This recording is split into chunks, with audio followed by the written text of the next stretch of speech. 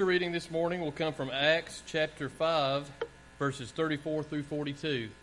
It is really good to see each of you out this morning on a beautiful Lord's Day. We appreciate each one's attendance here. If you're visiting with us, we certainly want to invite you back anytime you have the opportunity to be with us. If you are visiting, we have some visitors' packets that Brother Barry Cook is going to pass out to you. We hope you'll raise your hand and get one of those. Fill it out, and there's a card in there that will be picked up during the song service this morning, so we'll have a record of your attendance. Acts chapter 5, verses 34 through 42. Then one in the council stood up, a Pharisee named Gamaliel, a teacher of the law held in respect by all the people, and commanded them to put the apostles outside for a little while. And he said to them, Men of Israel, take heed to yourselves what you intend to do regarding these men. For some time ago, Theudas rose up, claiming to be somebody. A number of men, about 400, joined him. He was slain, and all who obeyed him were scattered and came to nothing. After this man, Judas of Galilee rose up in the days of the census and drew away many people after him. He also perished, and all who obeyed him were dispersed. And now I say to you, keep away from these men and let them alone.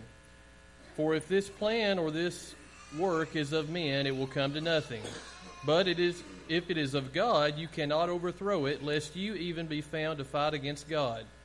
And they agreed with him, and when they had called for the apostles and beaten them, they commanded them that they should not speak in the name of Jesus, and let them go.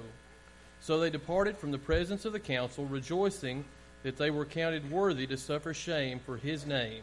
And daily in the temple and in every house they did not cease teaching and preaching Jesus as the Christ.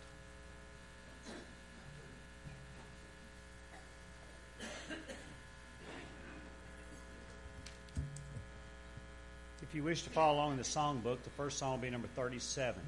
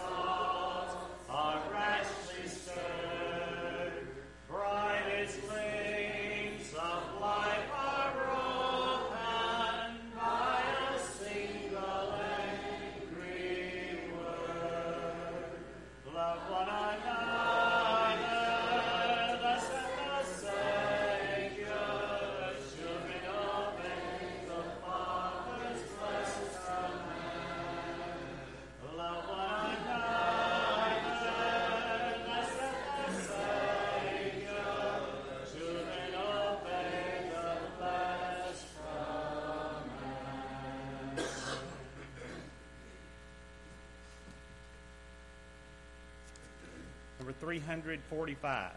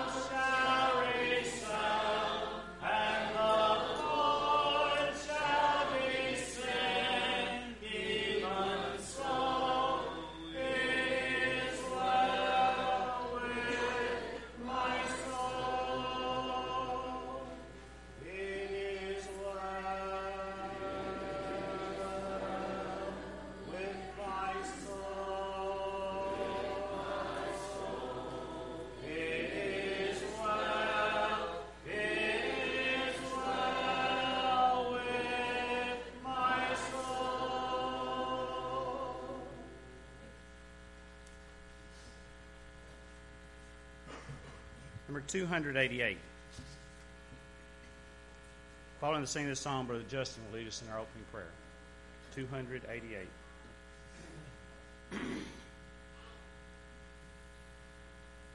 I need thee every hour, most precious Lord. No tender voice like thine can be succored. I need thee, I need thee. Every hour I need thee. Oh, bless me now, my Savior. I come to thee. I need thee every hour. Stay thou nearby. Temptations lose their power when thou art nigh. I need thee, oh, I need thee. Every hour I need thee. Oh, bless me now, my Savior. I come to thee. I need thee every hour, most holy one. Oh, make me thine indeed, thou blessed Son. I need thee, oh, I need thee. Every hour I need thee. Oh, bless me now, my Savior. I come to thee.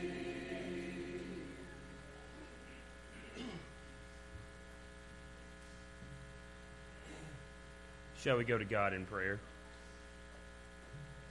Our almighty, glorious Heavenly Father, we humbly bow our heads to you this morning as we approach your wonderful throne of grace.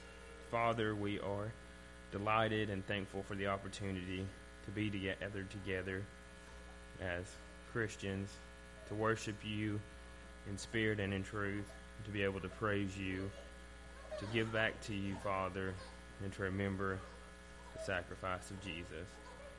Father, we pray that you will be with us through this service. Pray that everything that we do is pleasing unto you, Father. We pray that we are attentive to the words that Brother Edward is about to speak to us, Father. And we pray that we will examine ourselves. And, Father, we pray that the need needs to be made known, that it will. Father, we are thankful for each and every member of this congregation that meets here and worships together. Father, we pray for your blessings upon this congregation, upon each and every one of us as members of this congregation. Father, we pray that we will seek to do the will of the body, Father, that we will seek to glorify you, to share your light with those that we come into contact with and have an impact on this world. Father, we pray for our shepherds of this congregation as they lead us spiritually, Lord, and make the decisions that will have an impact on us, Father. We're thankful for their work and their willingness to do that work. We pray for strength and guidance, Father. We're thankful for the deacons who fulfill the various physical works of the congregation that are needed in order for it to operate, Lord. We are thankful for them as well. We're thankful for Brother Edward and his ministry and the work that he does for us and breaking to us the bread of life. Father, we're thankful for everything that we have in this congregation. Lord, we ask that you be with those of our number, those that are on our sick list, Lord, and those that are on our mind. Pray that you be with them, help to strengthen them, help to bring them comfort now in their time of need.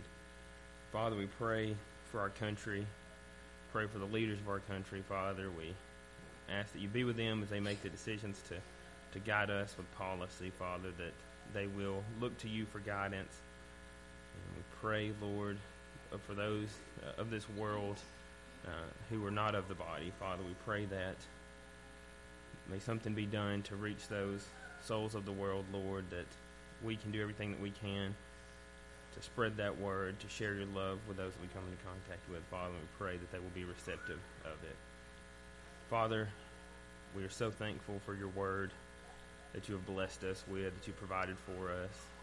Father, we pray that we will open it up, that we will study it, to seek to grow in knowledge, seek to grow in faith, and seek to grow closer to you in our relationship. Father, we're thankful for your grace, for your mercy, for your providing of your Son and your scheme of redemption from the foundation of the world to give us a way out from our sinful nature. Father, we know that we fall short of your glory, and we pray for forgiveness of our sins. We know that you're willing to forgive us of those sins as we repent. And we're thankful for the blood of Jesus that allows us to have that forgiveness of sin. Father, we thank you for everything that you provided for us. We pray that we will seek to do your will and glorify you in all things. In Christ's name we pray. Amen.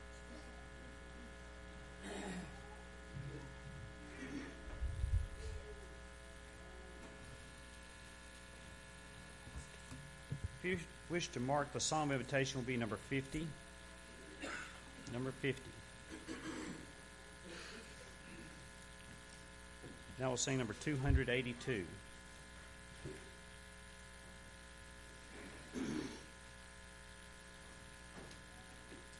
I know that my Redeemer lives and ever prays for me. I know eternal life He is from sin and sorrow free. I know that my Redeemer lives. I know eternal life He is.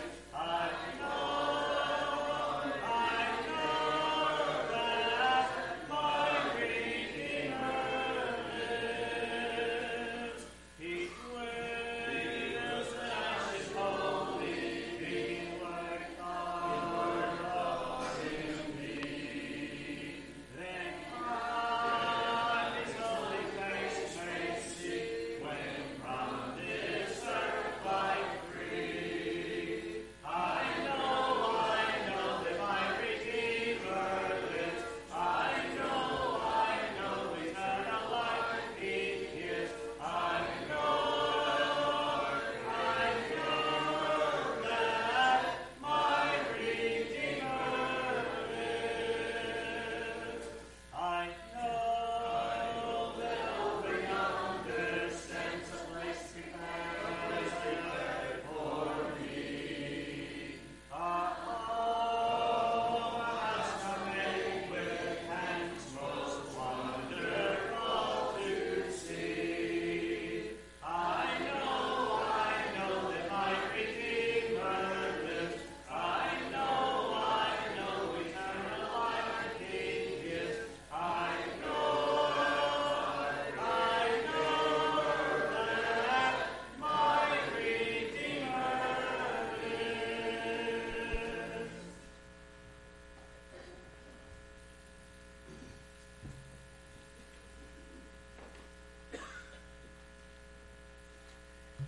We welcome you to our services this morning. We express to especially those who are visiting with us our gratitude for your being here and being a part of our assembly today. And some who have been away from us are back, and maybe some others are out of town, but we're glad to see all of you this morning. Here we go. I was about to think my remote was not working, but it is back there. The remote guy back there is doing it. We appreciate so much those who do help us out electronically and those who help with the PowerPoint and all of that. And that is very helpful in getting a chart up before us. We used to paint our own charts, and now we can just type them in on a computer and get them. A couple of our ushers have the study guides available, so get their attention as they come down the aisle and and get one and take some notes on this morning's lesson if you would. We want to remember those who are in the path of Hurricane Harvey. Kyle Asbell is out in that area, and I think he is okay this morning as far as Mom and Dad know, and so that's good. They're getting torrential rains out there, and David may be heading out there with the Red Cross later, and so let's keep those in our prayers. I noticed last night on the news that 3 semi-trailer loads are loaded up and ready to go from disaster relief as soon as they find out where the greatest needs are. And we're happy that we can be a small part of that good work, a great work. And millions and millions of dollars of aid are sent each year to people who go through such things as they're suffering in Texas right now. So let's remember all of those people in our prayers. The question we're posing this morning for your consideration is, what kind of a church does Jesus want? You know, people talk all the time about the kind of church they want, the kind of church they're looking for, and just seeking out to find something that will just make them so happy and pleased, and just some group of people that will be able to meet all of the needs of this individual who is searching for a church.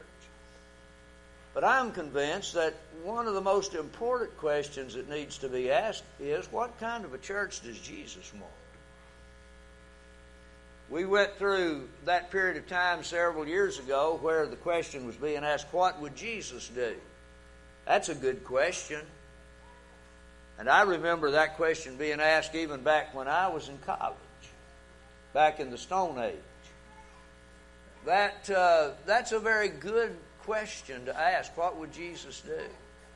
But when it comes to selecting a church, we need to be asking, what kind of a church does Jesus really want? The Scriptures help us out about that.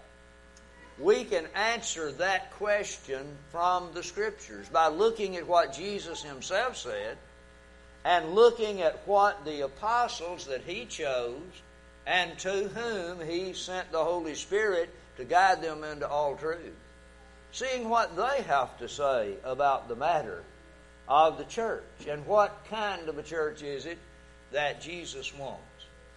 In Ephesians chapter 5, a passage that is rather familiar to most of us, but in verses 25 through 27, Paul instructed this way, husbands, love your wives, even as Christ also loved the church and gave Himself for it.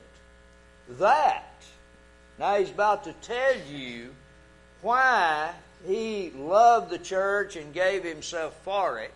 What was His purpose in doing that? To what end was this done?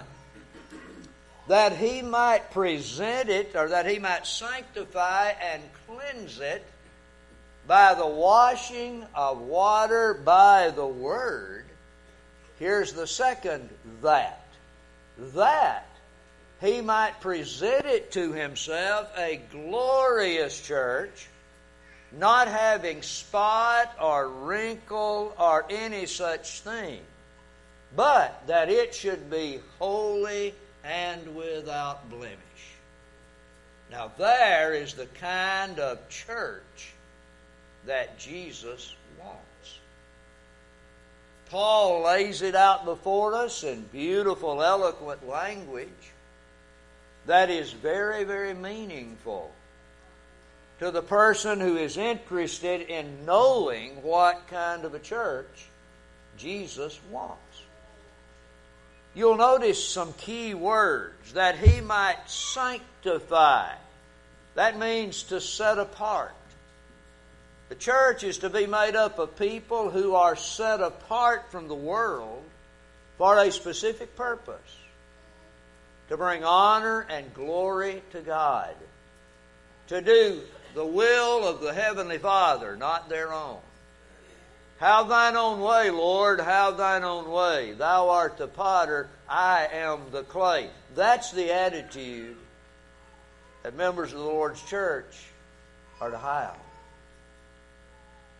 To do the will of the Father. Why? Because we've been set aside to do precisely that. Not when it's convenient, not when it's easy, but all the time. Notice he says furthermore that he might cleanse it. He wants a church that is pure, that is clean. How is it cleansed? By the washing of water by the Word. Clearly a reference to the matter of baptism. Jesus said, "He that believeth and is baptized shall be saved." Mark 16:16. Peter said, "Repent and be baptized for the remission of your sins," a carrying away of your sins. And then in Acts 22:16, "Why do you tarry, Saul? Arise and be baptized," hear him now, "and wash away thy sins," calling on the name of the Lord. Is it simply the power of the water? No, it's the power of the blood of Christ, which was shed in His death. And as we are baptized into His death, we reach the benefits of His death, wherein His blood was shed, and are thereby cleansed by the blood of Jesus Christ. In just a little while, we'll be singing, Lord willing, that beautiful hymn, "Are you washed in the blood?" In the soul-cleansing blood of the Lamb, that He might sanctify and cleanse it with the washing of water by the Word. When the Word was preached in the book of Acts, and people responded in baptism to the preaching of that Word, that was this passage being fulfilled. The washing of the water by the Word. They were obeying the Word, obeying the truth. And they would therefore be cleansed from their sins, that He might present it to Himself. The church is presented to Christ as His bride. Romans 7 reminds us that we are married to Christ. And so it is that as we, the church, are presented to Christ, when we obey the gospel, we're presented to Him as a part of His holy bride. But the church is also going to be presented to Him in the end. The kingdom shall be delivered up to God. 1 Corinthians 15:24. And it is to be pure and holy and without blemish, no spot, no wrinkle. Now, I can remember when everything was washed and ironed. There was none of this no iron stuff when I was growing up. But if a shirt had a spot in it, something was done. I've even known occasionally of the shirt being dyed the color of the spot. So it would be, the spot would not be conspicuous. And sometimes, though I had another, you could just cut the hole out. Cut the spot out. And, that would make the shirt more holy than righteous, I guess. But you don't want a spot in a white tablecloth or a white shirt. I remember years ago, I have this habit of, I always carried this type of ink pen, and sometimes I leave it like that, stick it in my shirt pocket. Barbara will say, "You got ink on that shirt, you can't wear it anymore," because there's a spot there. Something spotted draws attention. Without wrinkle. You didn't want any wrinkles in your shirt. Everything was starched and ironed. And it did make it look very impressive. It was very clean looking. Without blemish. This harkens back to the offering of the animals in the Old Testament. The ones that were to be offered as sacrifices were to be without blemish. If a lamb had a lame leg, it didn't qualify as a sacrifice. if it was sickly and about to die, it didn't qualify as sacrifice. That would have been a blemished animal. If you ever went to the stock sale much at all, I can remember when farmers would be sitting there and selling an animal, and they would call out to the auctioneer, "This animal is sound." They meant that this animal is healthy and in good health, as far as they knew. I know of one man, or knew one man who sold an animal to a person one time, and he found out later that the animal had a defect, and he went and gave money back to the man who purchased the animal. He said, "I cannot sell you that animal. I didn't notice it. I didn't know it, but I found out about it, and I don't want you thinking that I would sell you an animal that was not sound." Well, we need to think about those principles in reference to the Lord's church.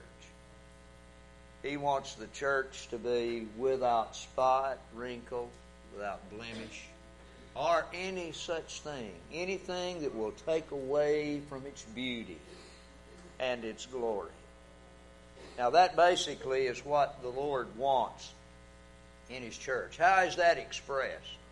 How do we do these things? Remember, Jesus is very interested in His church. Read Revelation 1 and see Him walking in the midst of the candlesticks, which represented the 7 churches of Asia Minor. He was walking to and fro, much as a farmer would be out walking in the field, surveying his crops or whatever. He's looking over his vineyard, looking at his kingdom to see what's going on therein. Sometimes he was very pleased, other times he was highly displeased. But you see the degree of interest that the Lord has in His church. It is, after all, His church. It's not mine, it's not yours, it's not anybody else's. Doesn't belong to Moses, doesn't belong to John, doesn't belong to the Pope, doesn't belong to the cardinals. It doesn't belong to anyone other than Jesus Christ Himself. How do we know that? He said, "Upon this rock I will build my church." He built it. What do we know further? We know that He bought and paid for it. What was the price that He gave? Acts 20:28 says His blood. He purchased it with His blood.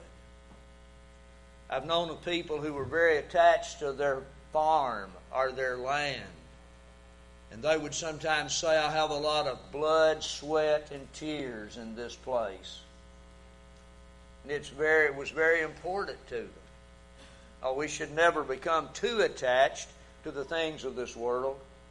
But the things for which we have to sacrifice usually means a lot more to us than something that is just handed to us on a platter, as the saying goes. Jesus gave Himself. Did you get that from Ephesians 5? He gave Himself for it. That's the church, for which He bled and died. But I want us to look at some practical applications of this and see what kind of a church that Jesus really wants. Jesus wants a working church. He told the churches in the book of Revelation, chapter 2, verse 5, He gave instruction, "Repent and do the first works." Repent and do the first works. He wanted them to be a working church. He wanted them to get back to what they were doing at the outset.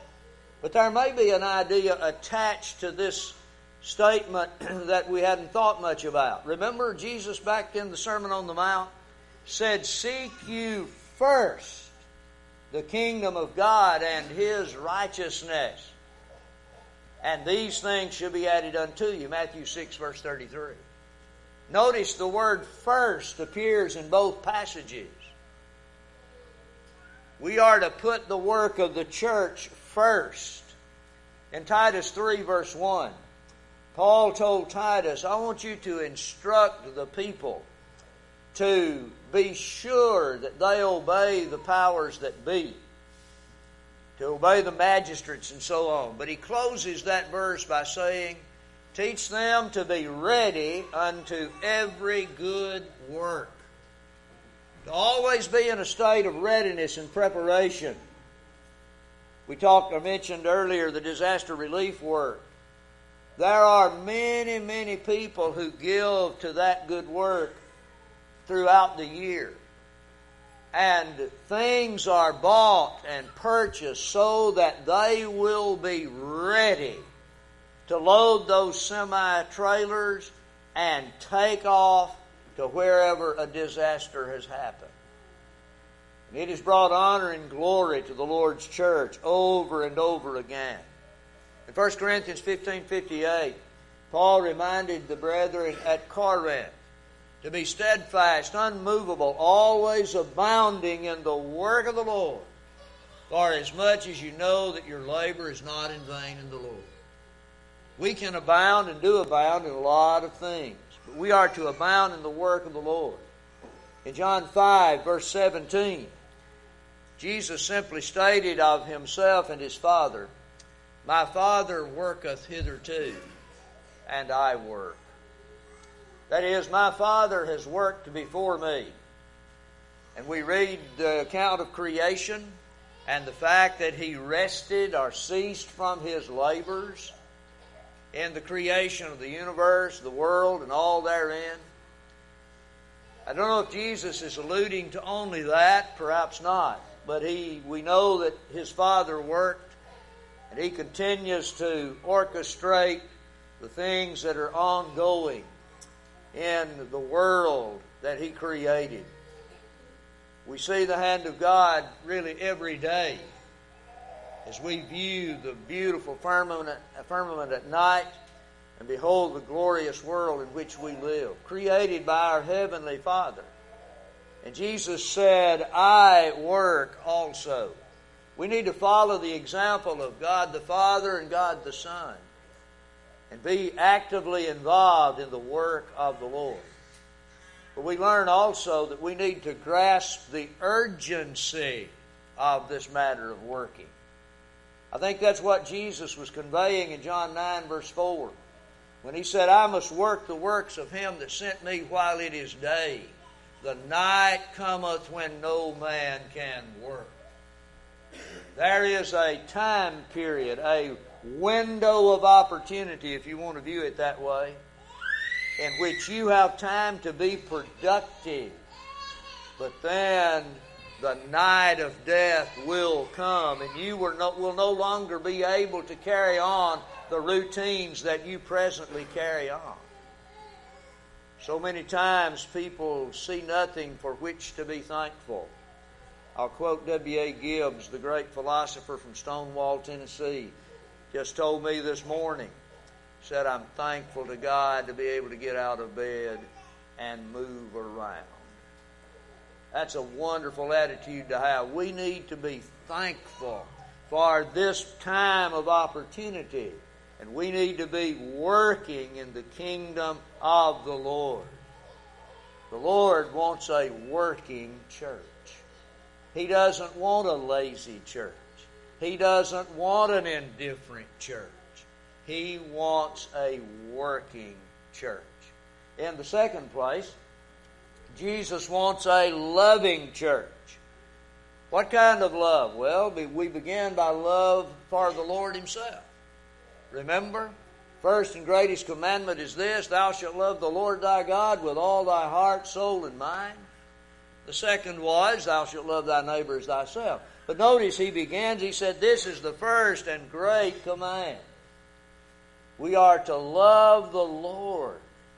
That means that we want to please him. We want to do things that will make him happy. We want to do things that will bring him honor and glory. It's amazing how much you can get done if you don't worry about who gets the credit. It's amazing how good a ball team you can be if you're not concerned about who gets the glory and the honor. That you just function as a team. We've all seen teams that had star athletes. They didn't do so well. But you've seen other people that had no one outstanding player, and that team just did remarkably well. They didn't care who received the accolades. They just got down to the business of the task at hand. We need to love the Lord and give Him the honor and glory and credit, and not be worried about our getting recognition. That'll come later on from the Lord Himself when He says, "Well done, good and faithful servant. Enter into the joys of the Lord." We're to love the lost. In Luke 19:10, Jesus came to seek and to save that which was lost. Does it bother you that people are lost? Do you lose any sleep over the fact that people are lost? Do you pray diligently for those that are lost? Be honest. Let's think about it. Stop and analyze our own role in life.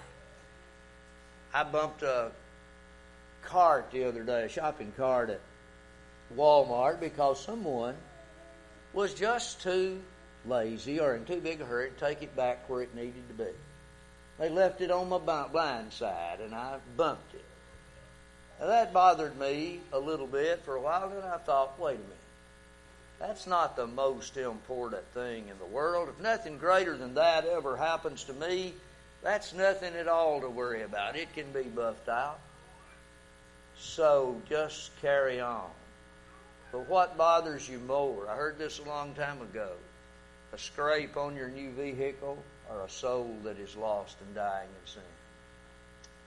That helps us put things in perspective, doesn't it? We are to love the lost. We're to have love for one another.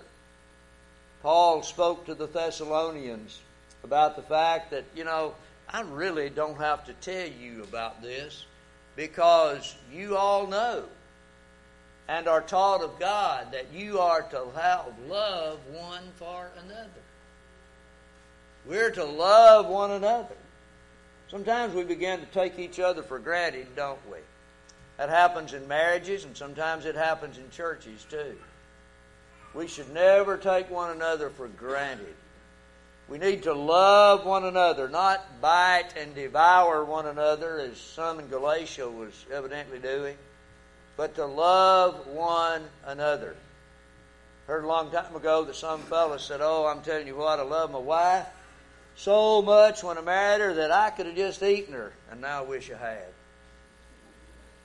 But we should never develop that attitude. John said he loved Gaius in 3 John verse 1. Gaius was much loved by John. And Jesus said, "A new commandment I give unto you, that you love one another, even as I have loved you." How did He love us? He gave Himself for us. And we must give ourselves to those that we love. We're to love even our enemies. Jesus said, "Love your enemies," Matthew 5, verse 44. It's a little bit different in Luke 6, verse 35, but it makes the same point, that we are to love those who may not love us, and we're to do good unto them. And when we leave our first love, Jesus is very disappointed. You see, He talked to the churches of Asia about their first works, and He talked to them about their first love. And that passage in Matthew 6:33 could be applied here too. Seek you first the kingdom of God. Let it be first in your affections. Let it be first in your priorities. So we are to seek our first love. He told these brethren, "I have somewhat against you because you have left your first love." The church our Lord is to be our first love. Jesus wants a loving church. Thirdly, He wants a going church. We've all heard this: go into all the world and preach the gospel to every creature, Mark 16:15. Go and teach all nations, Matthew 28:19. We support various missionaries in various places, and some of you have been into distant places. I have done some mission work in the States, and I've never been to India or anywhere like that. but we have encouraged and promoted that type of work. And it has been said, Brother Bradfield used to say, if you can't go across, come across. What he meant by that was, if you cannot go personally, then you give so that other people can. And we have really helped support lots of works over the last many years, the history of the church here, even back to its inception when it began meeting here. We were established as some type of mission work. Congregation in Nashville helped because the church here split over the matter of instrumental music many, many years ago. And those who desired to worship as God's Word directs without instrumental music and worship began to meet right on these premises. We read the history just a few weeks ago of some of the early activities of the Lord's church at this place. But we go into all the world. We're to go into the highways. Remember the marriage feast and the setting of that parable that Jesus taught in Matthew 22? And he talks about the fact that when those who were bidden would not come, he told his servants, you go out into the highways. You see, so many times we have the field of dreams mentality. We'll build a church building and they will come. That doesn't work usually in the spiritual side of life. It may work in the sports side. You build that baseball field, and they will come. One of the last scenes in that movie is all those lights of those vehicles coming to that baseball field. Jesus didn't say, go and sit in a church building and everything will be fine. He said, you go out into the highways and you bid people come in. Well, we hang our shingle out. We have our sign out. We have that flashing sign now even. And so they know we're here. If they want to come, they'll come. The vast majority of people, probably above 90% of people, who attend services at a particular place or visit the services of a religious group do so for one primary reason: a personal invitation. Study after study has revealed that. So we need to be inviting people. Have you ever invited one of the clerks at Walmart? Barbara and I went through the line one time, maybe a couple of years ago, and as Barney Fife said, I looked at Barbara and said, she ain't from around here. I realized she was from somewhere else. So I said, are you new in our area? I could tell by her accent. Her speech betrayed her. And she said, I've moved here from so-and-so. And I immediately said, we'd love to have you come and visit us in our services. She was very gracious. She has never come, but she appreciated that invitation. And who knows? That might come back into her mind one of these days. So we need to make contact with people. Go out into the highways, to the unlikely places, and invite people to our services. Try to set up a study with them. Go to the lost sheep. Jesus told the disciples right after He chose them, the 12, He said, don't go to the Samaritans. Don't go in the way of the Gentiles. I want you to go to the lost sheep of the house of Israel. Remember, the gospel is the power of God unto salvation to the Jew first and also to the Gentile. He said, I want you to go to the lost sheep of the house of Israel. These people were Israelites, but they were lost. They're people who have been children of God and have been faithful for a while, but they've fallen away. They need to be restored. Galatians 6 verse 1 tells us that we are to restore such a one in the spirit of meekness, considering ourselves lest we also be tempted. Paul told the brethren at Rome that he was going to Jerusalem to minister to the saints. He was taking the collection that had been taken up for the needy people in Jerusalem from among the Gentile churches. Isn't that a beautiful picture? The Jews and the Gentiles had been so separated. Now they had been brought together in Christ. And you have the Gentiles having received the gospel, as it were, from the Jews, now reciprocating and giving in material things to those very people who had brought them the gospel. What a beautiful picture that is. We're to do good unto all men, especially those of the household of faith. Galatians 6, verse 10. We are to go to the gatherings too. When we assemble, all of us need to be present. We need to be a going church in the sense that we know that all of our brethren are assembling at a certain place, designated place of meeting. So let's go and be there and not forsake that assembly. The Lord wants a going church. Finally, He wants a faithful church. It is required in stewards that a man be found faithful. In Luke 16, verses 11 and 12, you find out that if a man will not be faithful in reference to the things of another, then he probably won't be faithful at all.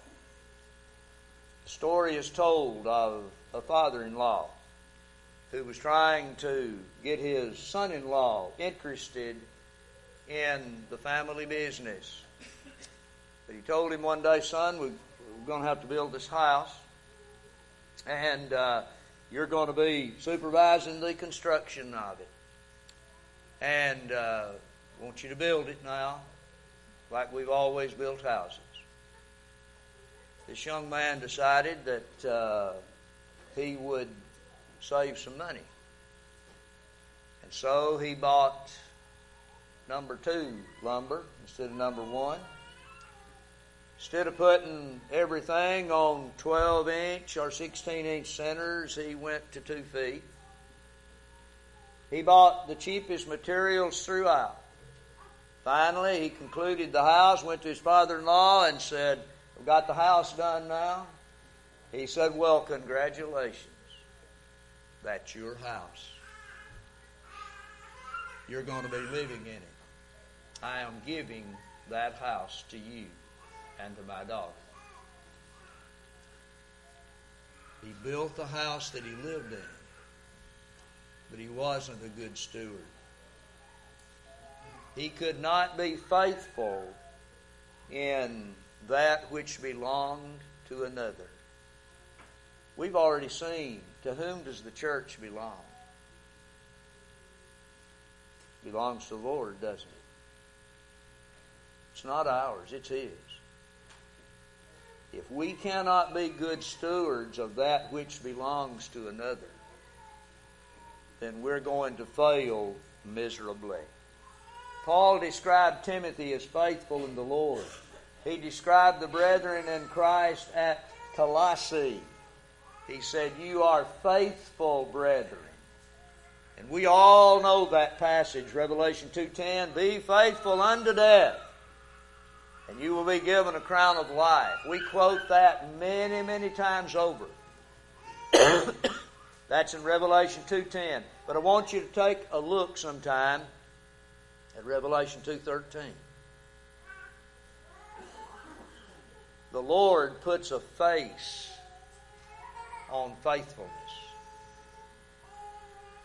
In verse 10, He said, "Be faithful unto death." In verse 13, He says, "I want you to remember Antipas, my faithful martyr." I want you to remember that this man died among you for my faith. He gave his life because he wanted to be faithful to the Lord. So that's just not a cliche. There is an example 3 verses later that puts a face to it. Jesus still inspects His church. He knows whether our works are good or evil. A thought-provoking question is, what would he write to the church at Carthage? When he wrote some of those letters, he called names. He called Antipas by name. Would he find an Antipas here who would give his life willingly for the cause? Would he find a Jezebel? Would he find a Balaam? Would he find the one who taught the doctrine of the Nicolaitans? Think about it. What would he write to the church here? It wasn't this suit, but I bought a new suit sometime back. And I'd had it for a week or two. I ran my hand in a pocket to see if I could find my glasses or something. I thought, there's some cards. Pulled out these little cards. There were not just a couple or three of them. I think I ended up counting 8 or 10. And on each one of those cards, the same thing was written. It said, final inspection by number 2. Are you ready for the final inspection by Jesus the Christ? If you're an erring child of God or one who has never obeyed the gospel, we've already told you what to do in this lesson. If you have a desire to become a part of the church that Jesus built and for which He bled and died, let your desires be known as we stand and sing. Have you been to Jesus for the cleansing power? Are you washed in the blood of the Lamb? Are you fully trusting in His grace this hour? Are you washed in the blood of the Lamb? Are you washed in the blood, in the soul cleansing blood of the Lamb? Are your garments spotless? Are they white as snow? Are you washed in the blood of the Lamb? Are you walking daily by the Savior's side? Are you washed in the blood of the Lamb? Do you rest each moment in the crucified? Are you washed in the blood of the Lamb? Are you washed in the blood, in the soul cleansing blood of the Lamb? Are your garments spotless? Are they white as snow? Are you washed in the blood of the Lamb? Lay aside the garments that are stained with sin, and be washed in the blood of the Lamb. There's a fountain flowing for the soul unclean. Oh, be washed in the blood of the Lamb. Are you washed in the blood, in the soul cleansing blood of the Lamb? Are your garments spotless? Are they white as snow? Are you washed in the blood of the Lamb?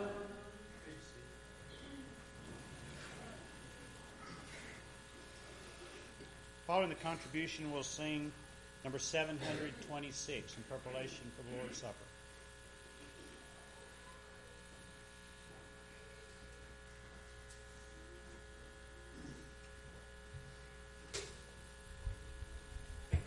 Let's pray. Your Father in heaven, we thank you so much for this land that you've given us to live in. Thank you, Heavenly Father, for many, many blessings we receive each and every day of our life. Especially thank you for our health and our job and our ability to go out and work and earn a portion of this world good. Pray, Heavenly Father, as we're about to give back now, that we would give back cheerfully, and the offering taken here today might be used to help those that are in need and to spread the borders of thy kingdom. In Jesus' name we pray. Amen.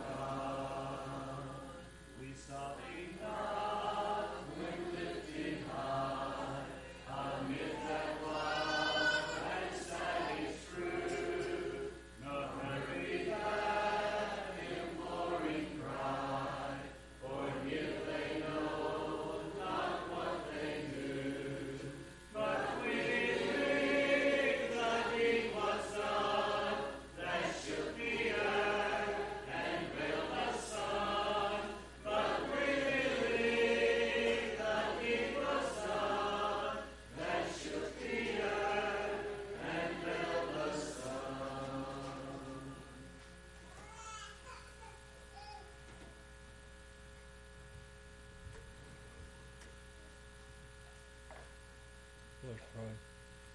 Our God and Father in heaven, we're indeed thankful for another beautiful Lord's Day that you've blessed us with. We thank you for the opportunity we have to gather around our table each first day of the week in remembrance of Jesus, who suffered and died that cruel death on the cross for our sins. Pray, Heavenly Father, as we partake of this unleavened bread, which so fitly represents the body of our Lord that hung on that cross, that we do so in a manner well pleasing unto thee. In Jesus' name we pray. Amen.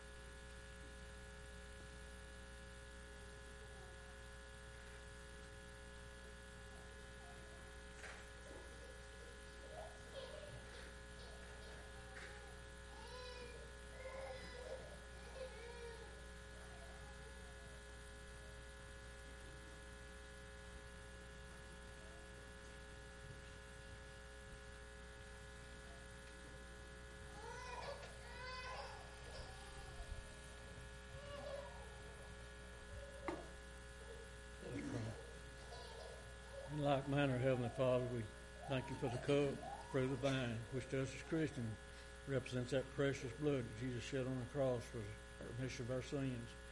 Pray, Heavenly Father, as we partake of it, we do so in a manner well pleasing unto Thee. In Jesus' name we pray. Amen.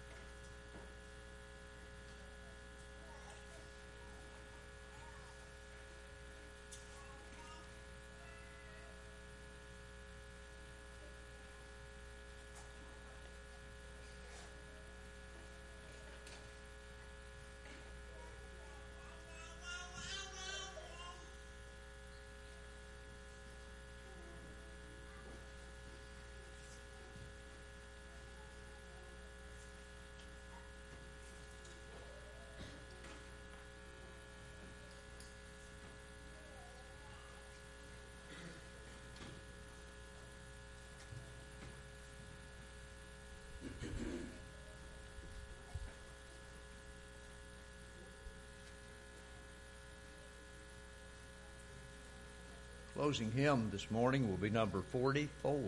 44. Following the singing of that song, we'll be led in our closing prayer by Michael Hackett. We appreciate so much the presence of each and every one of you this morning, especially those who are visiting with us. And among our visitors are Tyler and Tanika Trusty of here in Carthage. They're guests of Tracy Haskin, and we are happy to have them with us this morning. We have several people who are ill and on our sick list, and we'll mention those. We will remind you that Carol Woodard's aunt, Dorothy Fitz, passed away on Wednesday, the 23rd. The funeral is today in McMinnville. We want to extend our sympathy to her. And also to Alan White and family in the recent death of his great-grandmother, Miss Annie Massey, who was such a sweet lady. And that memorial service was conducted yesterday at Sanderson Funeral Home at 1 p.m.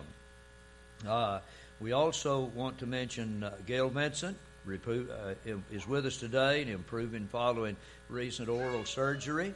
And she's not going to have any chemo or radiation treatments. They will not be needed, and we're thankful for that. Hale Wright's sister, Faye McKay, is going home today after knee replacement surgery and rehab, and we are glad that she is doing better.